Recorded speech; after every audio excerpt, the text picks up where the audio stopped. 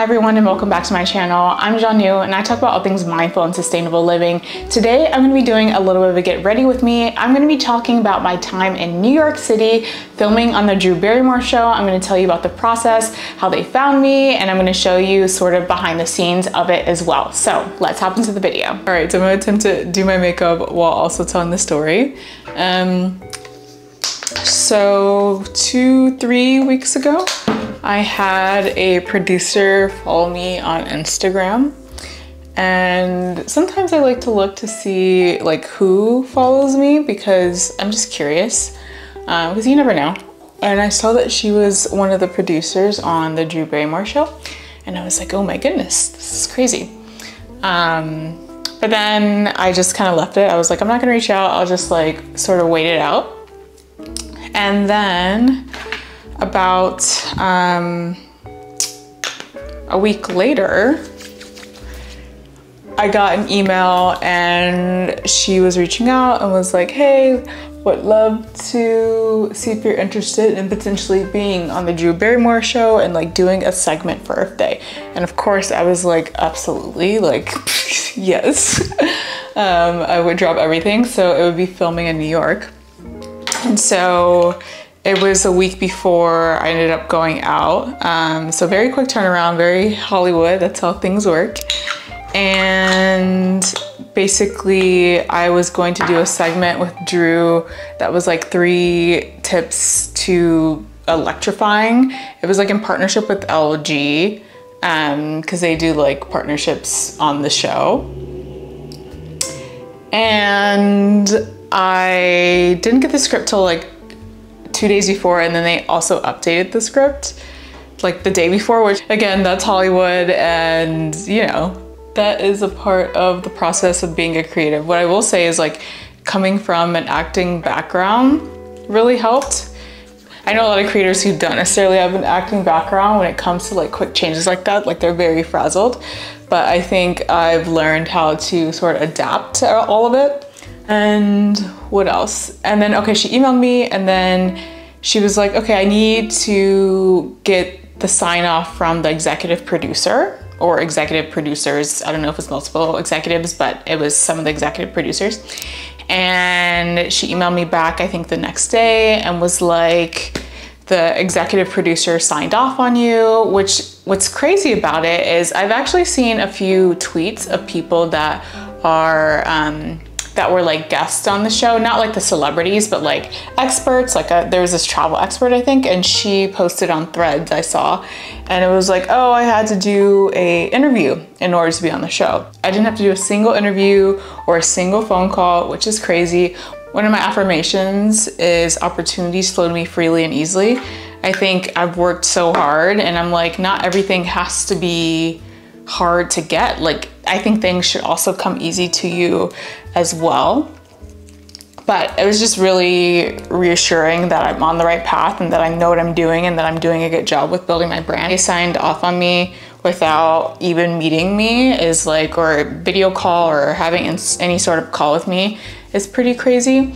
And this is why I tell a lot of people who are creators, like, you need to get on YouTube. Like, I don't have that big of a following on YouTube and my views aren't the best, but YouTube is a resume. So like the producer found me on Instagram, but when she was talking about like different like tips that I could potentially do, she like linked one of my YouTube videos, and it was like one of my like well-produced YouTube videos. And I mean, I think it had like 1,000 views on it, but it just goes to show you that it's less about getting, you know, all these followers or subscribers. Sometimes it's really just about putting out good work and the right people see it, and it just leads to really great opportunities. But I've also had other opportunities too that have come from my YouTube channel. Like I did an interview with like Sophia Bush through Well and Good, and they paid me, and it was like 3 hours of my time, and I got paid a few $1,000s to do that. So it definitely can open up a lot of doors by being on YouTube and just getting started. And even if you don't know what you're doing, just start, because you never know where it can take you. You never know who's going to see it. It's so reassuring to know that I am on the right path and that I know what I'm doing. I know how to brand myself. I know what I'm good at. I know I'm good at talking to camera. sometimes I struggle, you know, we're not perfect, but in terms of like in a, you know, in a setting where you're delivering lines and things like that, I think I'm pretty good at it. And I've also had opportunities with Vox Media, and I did 2 things with them. One, it was in LA, and one, they flew me out to New York, and it was one of their explainer videos, and it was great. Like, I was speaking to a teleprompter, there's a room of maybe like 15 people, and I was just like doing a really great job and killing it. So I am just really proud of myself. But anyway, the way that it worked is I got to set, or before I got to set, I actually had someone do my hair and makeup. They had someone there that could like touch up hair and makeup, but like I didn't want to risk it because also like I don't really trust white makeup artists. There's just so many bad experiences I've had. So I was like, why don't I just hire someone that I know? So I hired someone that I've worked with in the past when I'm in New York. So I hired her to do my hair and makeup. I was definitely looking cute. I had this nice little coral suit. I wanted it to be professional, but then also fun. So we did hair and makeup. I got to the studio. I had a friend of mine who came with me, who also lives in New York. Basically, the producer came in and was like, okay, this is sort of the rundown, and reassured me that like, if I needed to read from the teleprompter, that was fine, which was a big relief, because speaking to camera and like having the 3 tips was fine, but because it was in partnership with LG, there were certain lines that had to say, word for word in order to meet whatever requirements.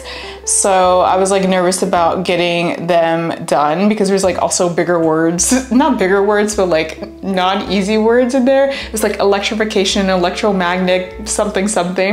So I just didn't want to mess that up, but I wasn't really nervous about being in front of people. It doesn't really scare me. And Drew was so sweet. She was really nice. Gave me a big hug and was like, I'm so happy you're here. She's like, you're so beautiful and I love your outfit. But she was really sweet. And basically I had 2 rehearsals before I did the live show. The first rehearsal was basically just figuring out if I wanted to use the teleprompter or not versus like maybe cards. And then the second rehearsal was basically using, it was me fully dressed, basically a backup if I mess up during the live taping. So when they're editing on the show, because what they're filming, they then go and edit because it's not a live show. Speaking to the camera with the teleprompter, my voiceover. So if let's say I did mess up on something, they could use that voiceover and like put B-roll over it. And they also are just getting like extra shots of me of just in case. So that was pretty good. And what was also really a good feeling was the producer came back and was like, usually film someone when they are saying the words to camera from a teleprompter, it takes about 20-ish minutes, but it only took you 10. She's like, you did a really good job. Everyone was happy. And also like people from the LG team were there too, and they were very happy. So just all in all, like everyone was happy with me. Everyone said I did a really good job. And I was just really grateful that I delivered and that I did, I made people happy because you want the potential to like either come back or like have the right person see it and have it open other doors. The producer did also say to like pitch her or send her pitches of like other ideas I might have. It would be amazing if I could go back. One of the things I've been manifesting as well, and I've been saying, anyone that knows me, I've been saying TV, TV, TV, like I want to be on TV like that. We want to be on TV. We just do. I think I've always wanted to be on TV. I've known that that is just where I am meant to be. So it's really great that I'm just speaking these things into existence and they are happening. And I am just very, very grateful for that. But overall, the process was really great. I got to meet Drew Barrymore and she was so sweet. And this will be launching on Earth Day. I think this video is gonna come out after Earth Day. Yeah, it's gonna come out probably after the video comes out or the show comes out. But it was just a really great experience and I'm just so grateful. But if you don't know me, I tried to be an actor when I first moved to LA. I went to school out here and it wasn't really working because in LA it's like you either have to have connections or money in the sense of like you have to have the time to even go on auditions, because if you are trying to be an actor, auditions are like at 2 p.m. right? So you can't just necessarily stop the workday to go and go on an audition. And I would work like evenings at a restaurant as a hostess. I just want to be an actor, which I think I still want to be in that world to an extent. Like I want to be on TV, maybe more so as myself. But I think I would love to do like a comedy show. I think would fit really well for me. I have a very like dry sense of humor, and I would just love to do comedy. I don't think I'm trying to do some like crazy drama where like I'm crying and like do like a Euphoria type show where it's just like craziness going on. But I would love to do just like something fun, maybe a rom-com or something. But doing acting is not out of the picture at all. But I went full-time as a creator. It's been 3.5 years now, which is crazy to think about. And each year I've made 6 figures, and I've made a little bit more every year. And I've just been having so many great opportunities come my way, and all the things that I keep saying that I want, at least in my career, maybe not other places in life, but at least in my career, have been coming to pass. And like, for example, this year I said that I wanted to save money instead of like traveling so much, because last year, if you haven't been following me, follow my Instagram because I do travel a lot, but I was traveling for a bit, and traveling can be expensive for sure, especially if you're traveling around and you're not just in one place. But I was like, okay, this year I'm gonna stay home and I'm not gonna travel as much, more so because of the money, less because I don't want to travel. But already I have like so many free travel opportunities coming up. I obviously just went to New York to film the Barrymore show, and I'm also going to Miami and doing a partnership with hotels.com, which is paid, which is great. So I'm getting to travel and getting paid, which is really hard. Like a lot of people that are in the travel space, it's hard, especially like more Instagram, it's hard for them to really make money because a lot of hotels don't pay, they just do trades. But because this is more of like a website situation, it will work out. Because I worked with them over the summer, last summer, and I went to Tulum, and I was focusing on an eco hotel, and so they wanted me to do another one. They liked the work that I did, and they wanted me to do another one. So again, it's like, it's really about putting in the work and just doing the best that you can possibly do. Like I pride myself on high quality content. I think there's a lot of people that grow very quickly on social media by posting nonstop, and maybe that works for them and they grow very quickly. But that doesn't always translate to money and opportunities. Like there's people who have like double, triple the following of me, specifically Instagram, because that's where I make my money. And they're not making as much as I am. I mean, these are people that I'm friends with and know. And maybe they're growing quickly on Instagram, but that doesn't necessarily translate to being on TV. I mean, it depends on what your goal is, right? But I'd much rather be at, what, 40,000 followers on Instagram, getting TV opportunities, getting paid travel and all these amazing things versus having 100,000 followers and like not getting those things. So followers for me, yeah, it's important because I want to grow and you want to make more money, but also you have to think of the bigger picture and what your bigger goal is. My goal is to be on TV and basically be Oprah and like have my hands in a million different things, produce, be on TV, have my own lines of different things. So you just have to think strategically and play things for the long haul. Like YouTube like is very hard to grow, especially when you're doing long form, because I feel like everything's short form now. But I'm just trusting the process and I'm documenting my life and my journey because I hope that inspires someone. Even if this video gets 300 views, like at least it's 300 people that viewed it and hopefully got inspired. So things are just looking really good in life. And you know, I hope that if you are going through a rough patch, or if you have a dream to be a creator or whatever it might be, that this is a sign that it is possible, and I am proof of that. Like you can definitely have a dream and it can come to pass. I think surrounding yourself with the right people, people that are in alignment with where you're trying to go and that can support you is really important, because it's hard to go after your dreams alone.